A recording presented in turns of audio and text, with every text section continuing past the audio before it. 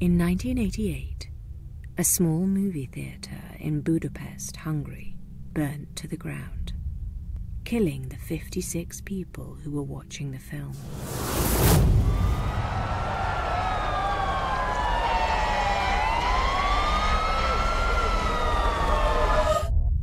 The film that was screening was called ANTRUM.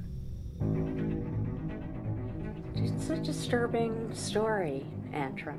It's kind of the holy grail of underground cult films that no one has seen. It makes people very nervous. Except for a handful of film festival programmers who are now dead.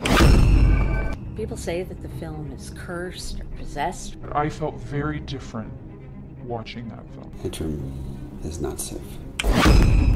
You know of Nakata's, Ringu, Verbinski's, The Ring, Carpenter's TV movie Cigarette Burns, all about movies that kill people, but ANTRUM is that movie.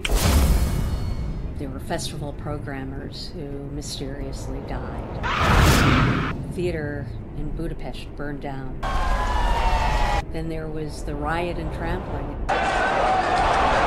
Because I had heard the rumors. There's a lot of rumors around this film. There are real people that died. There was that fire. I mean, why do people go to horror movies? Because they want to be scared. It just gets under your skin. What if beyond being scared? Something could mess you up forever. It's sad portrayed. They can really play games with your mind. Because whatever it's planted in the human mind, it lingers. It can even cause you to have a nervous breakdown. Why the hell did someone do that? No, it was like the work of the devil. It went from angelic to demonic. I mean, that's going to be what happens when people watch this film. They're going to be vulnerable to the devil. There are dark elements in music, there are dark elements in film that can cause people to do things that they might otherwise not do. Things are happening to people who are watching the film.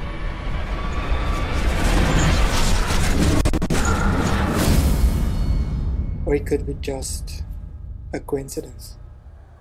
Some people don't think it exists. Some people claim to have seen it and lived. And now apparently you guys have found it. So...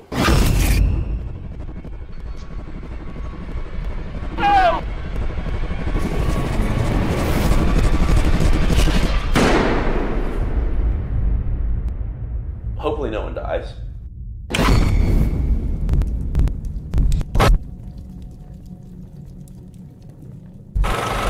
If you have an intention to watch the movie, you better watch it with somebody else.